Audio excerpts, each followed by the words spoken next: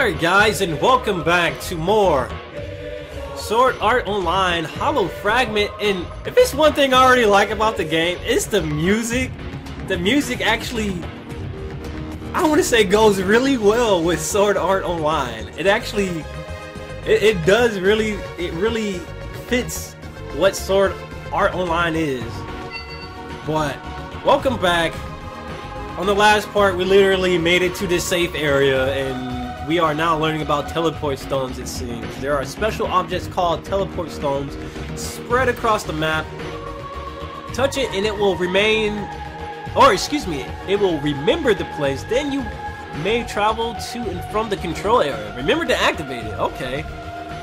Open the main menu, hollow map, and hold the art. What? Open the main menu's hollow map. Oh, open the main menu's hollow map, the map, and hold the R button at the area map screen. Okay, to show the light dots that mark locations.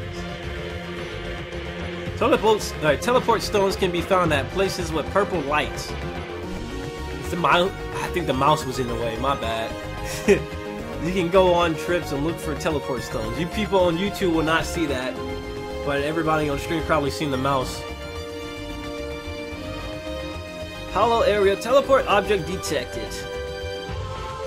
Have you assigned the crest that you used to get here? Hey, come over here. You don't tell me to come. That wasn't a joke.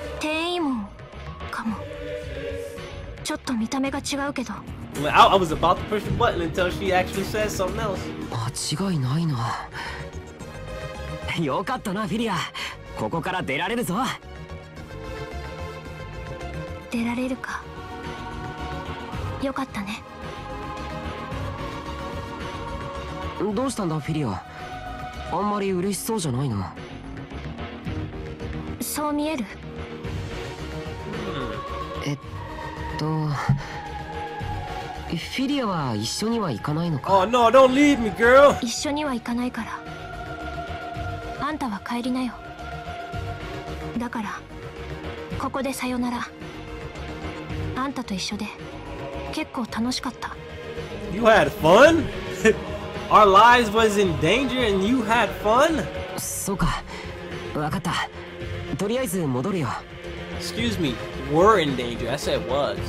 でもアクティベートすれば大丈夫だろうし、またすぐこっちに来るよ。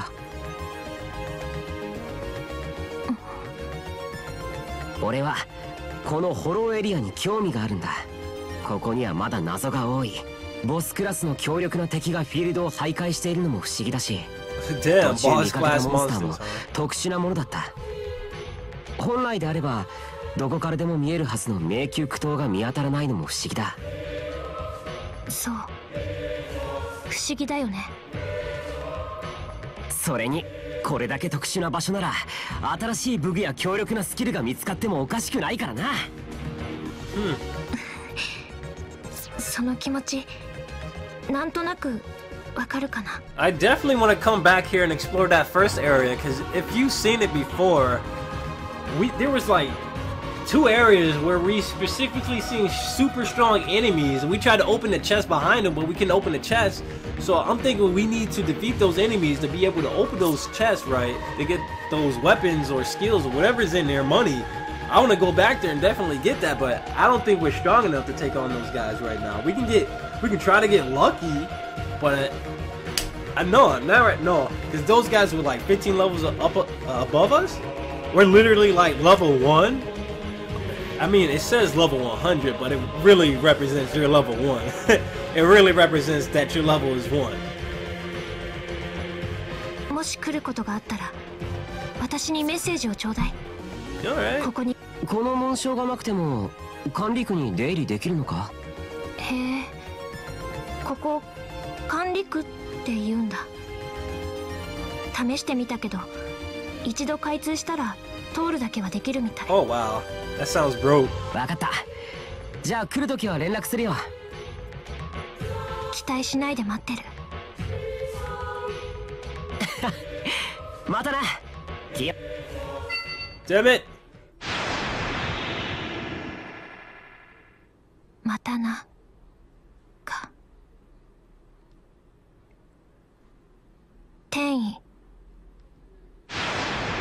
Teleporto. システムエラーです。フォローエリアからは Whoa, she can't teleport. 私って何なんだろ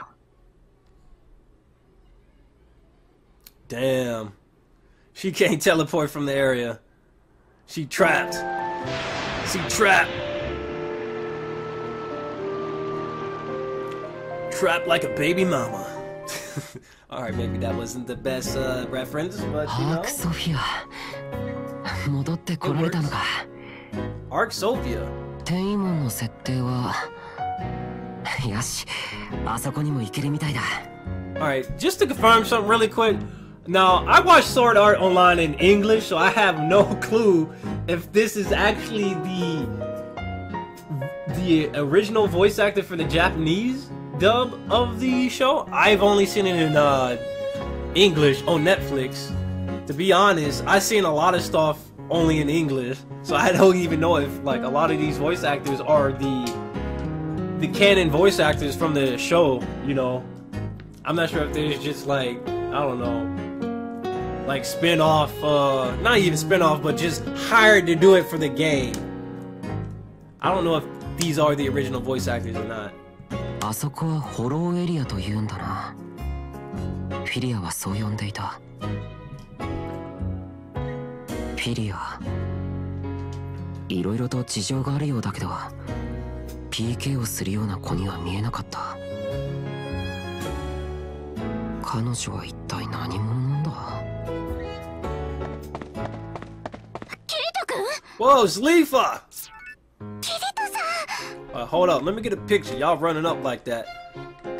This is going on Facebook, son. よかった。リーファにシリか。どうしたんだ二人とも。そんなに血相変えて。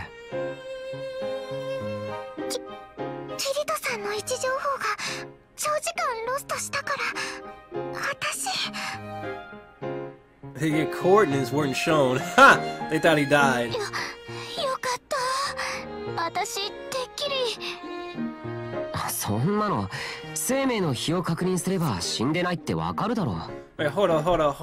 If this is after everything that happened in SAO, like the first part when he beat the boss, they shouldn't die. They should not even die here. That shouldn't even be a problem. It's just the hollow area that's probably a problem, but this area should not be a problem. あ、でそうか。今確認できないんだった。ってことは、この後は。Uh-oh. キリト君 Oh, look who it is! It's his actual waifu. やっぱりアスナも来たのか。大丈夫だったの？落ち着けアスナ。I was taking that picture for the Vine. I didn't take a picture for, you know, personal use later. なんか胸騒ぎがしてキリト君を探してたんだよ。こんなに長い間誰にも連絡がないなんて。丸一日ロストしてたんだよ。メッセージだってみんなで送ったんだから。あ、そういえば。もうキリト君のバカ。おい、泣くなよアスナ。 You cry, I will divorce your ass right now. Oh shit, it's you! あ、ユイ。ユイからもアスナに何か。パパ。はい。今回はパパが悪いです。ママはずっと泣くのを我慢してパパを探していたんですよ。それなのにパパは。あ、ごめん。ママにちゃんと謝ってください。すまなかったよアスナ。事情はちゃんと説明するから。本当？もちろんだよ。ほら、とりあえず宿に戻ろう。 I wish they would have gave you an option. Don't explain or explain. I would have been like, no, I'm the Mac Daddy. I ain't about to explain nothing. Alright? But I would explain it nonetheless, though. For real. おい、アスナ。ここは街中で。パパ。はい。すみません。このまま行きます。Alright, what were they trying to imply? ああ、結局アスナさんか。Salty. That salty look on the face. でも無事に見つかってよかったです。それはそうだけどね。でもやっぱり仕方ないですよ。今回だけは。Hold that. 心配ばっかりさせるんだから、キリト君は。キリトさんにはきっと事情があって詳しいお話を聞いてみないと。シリカちゃんは甘いよ。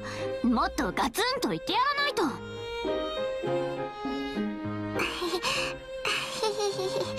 Oh my gosh. The side waifus are talking about the freaking main waifu. Oh, it's Lisbeth. ただいま。だから言ったでしょ。どうせそのあたりをフラフラしているだけでそのうち帰ってくるって。I don't remember that chick at all. I'm gonna be honest, I don't remember her. Is she new for the game? いや、フラフラしていたわけじゃ。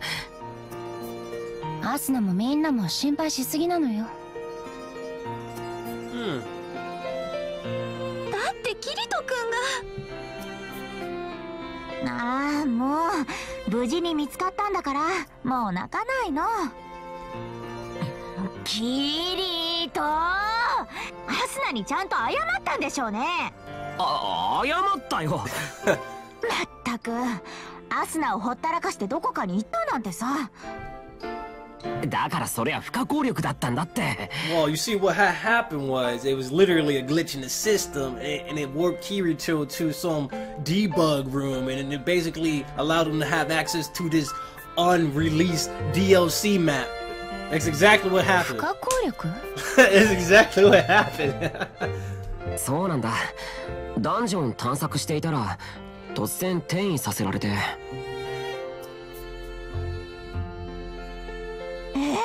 そんなことってあるの？強制転移ね。もしかして私やリーファと同じ現象なの？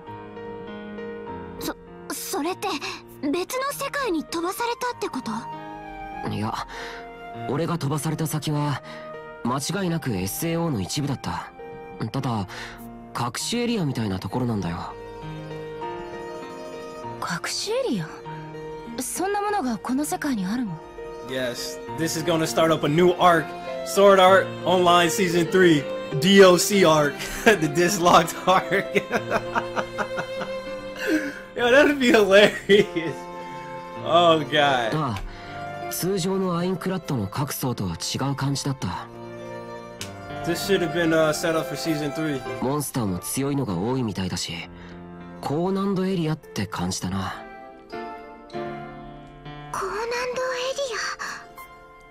運もあるけれど、強いモンスターを倒せば強い装備やレアアイテムが手に入る可能性が高い。だからホローエリアを探索してみようと思うんだ。でもそんなエリアがまるまる未発見で残されているなんてことがあるのかしら。ねえゆいちゃん、ゆいちゃんなら何かわかる？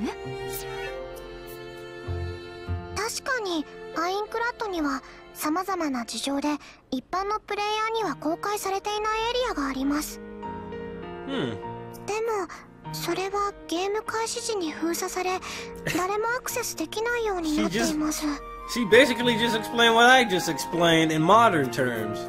You know, DLC. プレイヤーが非公開エリアに入る手段はないんだな。はい。ですが今はカーディナルシステムが不安定になっています。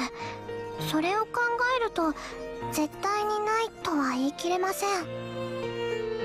そうなんだ。ありがとう、ゆいちゃん。いいえ、現在の稼働状況などが分かればよいのですが。いや、今の説明で十分だよ、ゆい。パパのお役に立てたなら嬉しいです。ねえゆいちゃん、さっきキリトが言っていたようにそこって新しい素材アイテムとかあったりするのかな？ I'm gonna geek out. I'm gonna geek out if we can forge weapons in this game, because Ever since Rune Factory 4, I just been a huge nut on forging my own weapons in video games and RPGs. If I'm able to fuse my own weapons, this game is gonna immediately get hyped again. The hype will be out the window. そうか。まだ見ぬレア素材、新しいスキル。She getting hyped. Lisbeth's getting hyped. Let's get hyped. New skills, new weapons. Yes, power up, get hyped. Hollow area. Japanese voice actors, get hyped. もっと強くなるかもしれない。 Yes, I don't even know who you are, but get hyped. 私ももっと。ちょっとみんな、もしかして行くつもりなの？いいじゃないか別に。俺だってちゃんと帰ってこれたんだから。でもなんか引っかかるのよね。 Stay here if you want. 高難度エリアで手に入るアイテムでみんなを強化できれば、この先の攻略だって楽になるだろ。そうすれば100層クリアだって現実味を帯びてくれ。それは確かにそうね。なら私も行くわ。キリト君だけを行かせるわけにはいかないもの。それに向こうで知り合った人もいるしな。もしかして。 Uh-oh. Oh, here comes the salt. What's up with all this salt? There's too many salty girls in the room. Why y'all so salty right now? パパ、その人ってもしかしなくても Why does it matter? 女の人よね。 Why? Yo, all the girls in the SAO universe are just so salty. よくわかったな。フィリアってことを向こうで知り合ったんだ。ほらね。フラフラしていただけじゃなくて、女の子を口説いてたんだ。 You don't have proof? 口説くとかそういうんじゃないよ。 Yo, man, if I was Kirito, I'd just go instant mute. I would just walk out the room. I'm like, ain't nobody got time for this. どうだか。どうせ力になってやりたいんだ。 Alright. とか言ってきたんでしょ。キリト君、私が泣くほど心配して必死に探していた時に、女の子と。待て待て、たまたまだって。たまたま向こうに行ったら女の子がいて、スカルリーパーとか出てきたから一緒に戦っただけだよ。キリト君のバカ。知らない。勘弁してくれよ。 Like, come on, exactly. Get your sensitive ass out of here. 自業自得。で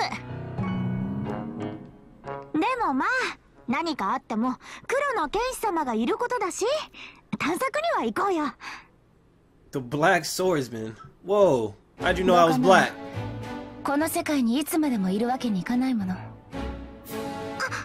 私も行きたいです。キリトさんと一緒なら。よし、決まりだな。でも今日はやめておいてね。どうしてだ？さっきスカルリーパーと戦ったとか言っていたでしょ。今日はゆっくり休みなさい。いやでも HP は全開してるし。パパ、今日はママのそばにいてあげてください。Man, そう。 this is nonsense. じゃあ明日からにしよう。 Homie, just log out. Just log out, Kirito. Whenever you see girls like that, just log out, homie.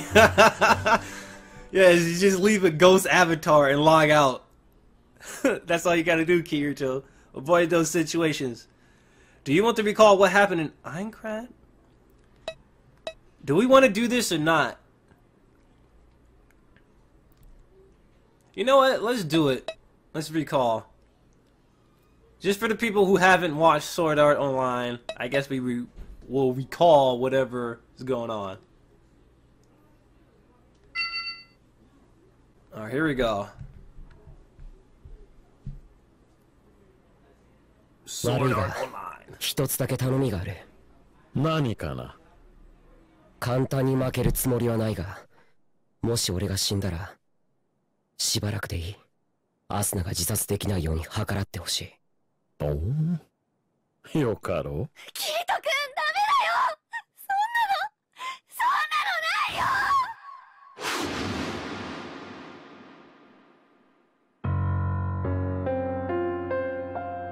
Wow, fan service shot for days. I'm just saying though. これはデュエルじゃない。単純な殺し合いだ。そうだ。俺はこの男殺す。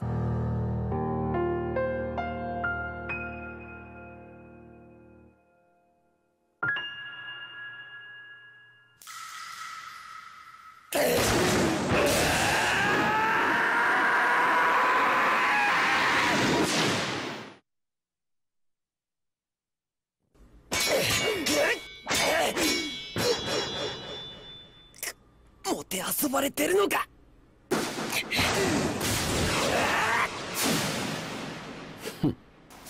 Get him with the Tiger Blade. Double Demon Blade, Kirito. Get him with the Omega Tempest. Sword Rain. Let's go. Sword Rain Alpha? Was that what it was? Uh oh, he was about to Sonic Thrust. He was interrupted. It was the disturbance in the force.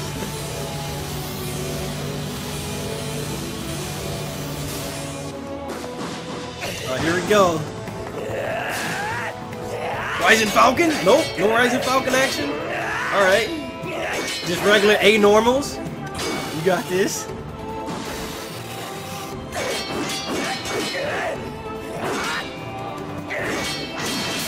Uh-oh, I think I seen the Tiger Blade.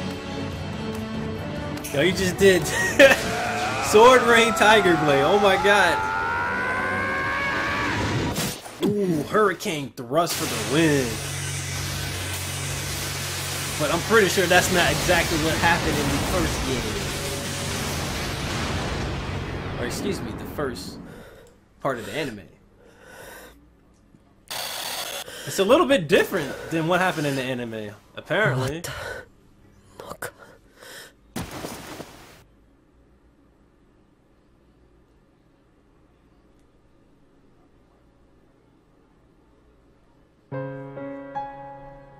Oh, look at this. Kirito-kun! Asuna. Majinkin! Majinkin!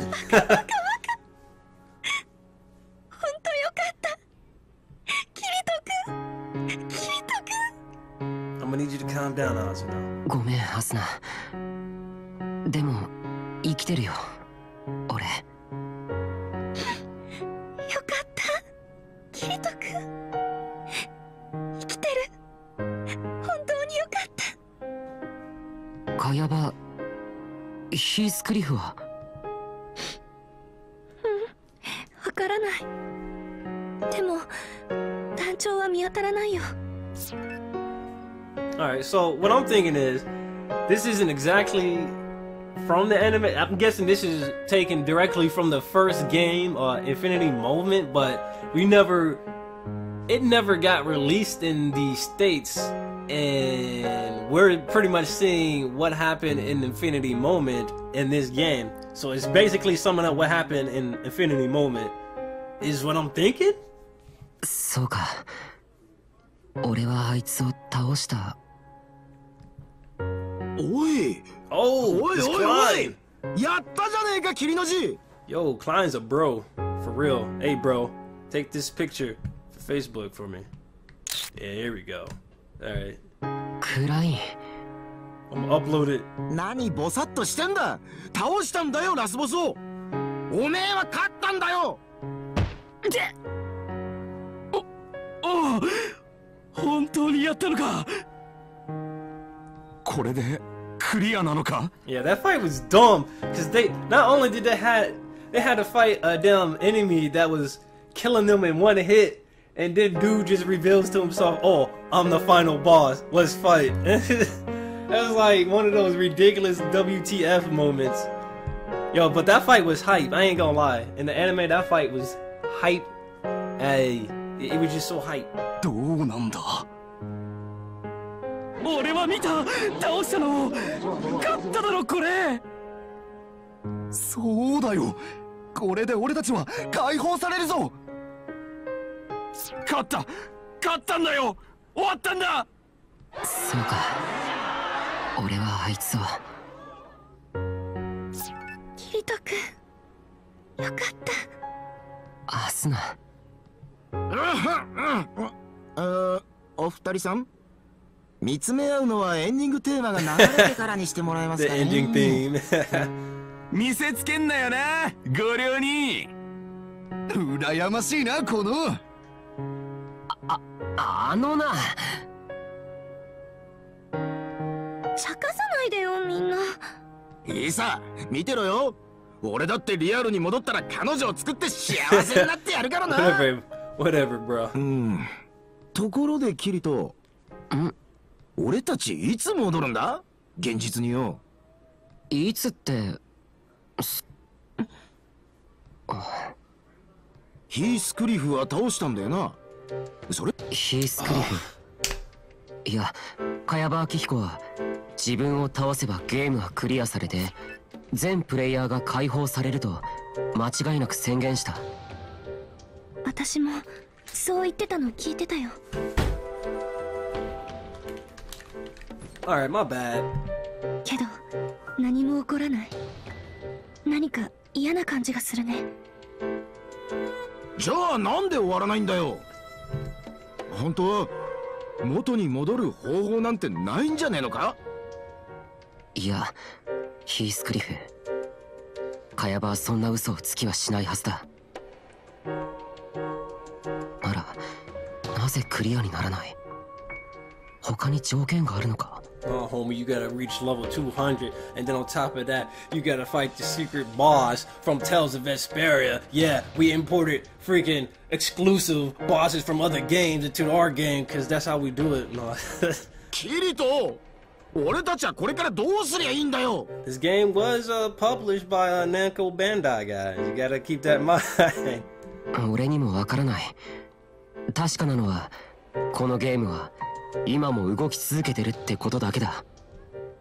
そんな、私たちはまだ戦わなきゃならないの？おいおい、マジかよ。キリト、先に進む扉が開いたぞ。 Yeah, it's the black guy. I forgot his name, but yeah, it's that black guy. 76層へと進む扉。進むか。キリト君。キリト。ゲームが終わらない以上、今は先に進むしかない。行こう。76層へ。Floor 76.